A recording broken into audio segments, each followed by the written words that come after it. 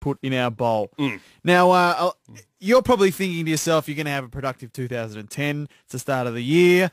But let's spare a thought for a guy, Tristan Miller, who is attempting to run 52 marathons in the course of 1 year.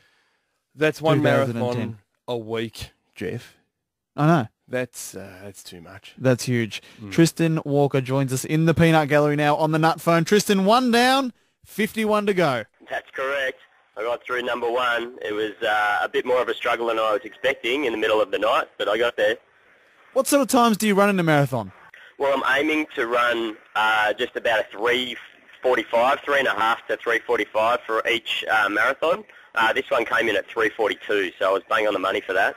Now, it is a mountain that you do have to climb in 2010, but I believe you've already hit a snag. You're holed up in Berlin as we speak. That's right. I'm stuck in Berlin. We were actually flying to Tel Aviv, to Israel, and but then our plane was delayed in Zurich because the Berlin airport was closed for a little bit. So by the time I got here, I missed my connecting flight to get there. So now we're stuck here till Tuesday. So does that mean that if you miss one next week, the following week you have to do 2?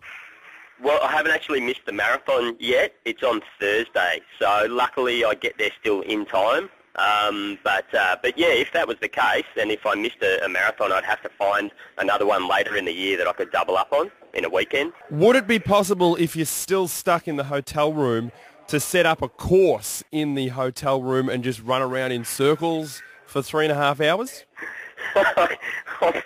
Look, I hadn't thought about that, but it is a good idea. I hope it doesn't come to that.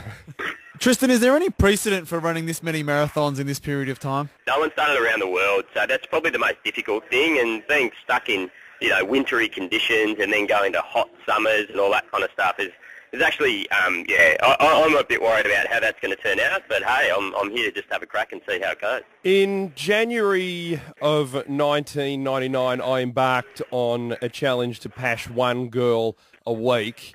I got to January 8th and I just gave up. First challenge you're still out. taking, actually. Yes. I'm trying 52 girls in 52 years. Fantastic.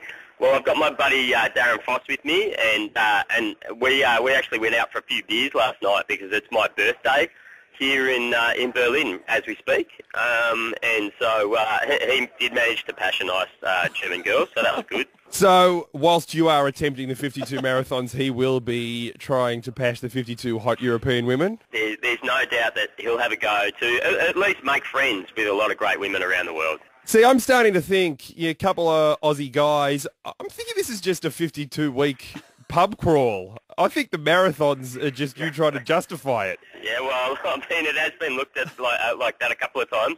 It basically definitely is an adventure of two mates running around the world doing great stuff, but, it's a bit of a boys' own adventure. That's what we wanted. Sponsored by Kentucky Tours. I've happily sold all my stuff to pay for it. So you've sold all your possessions to embark on this challenge?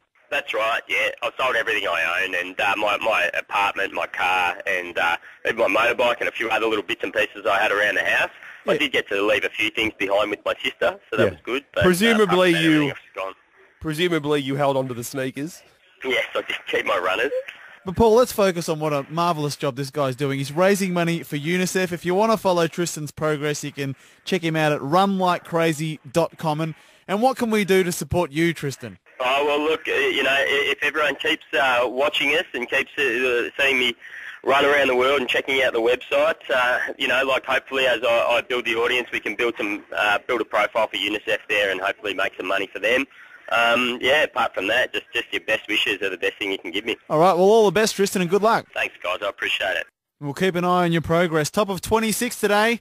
Nice day for a run, Paul. Beautiful day for a run, but quite frankly, I can't be stuffed. It's 14 minutes past 8. This is Jeff and Paul, the Peanut Gallery on Triple M.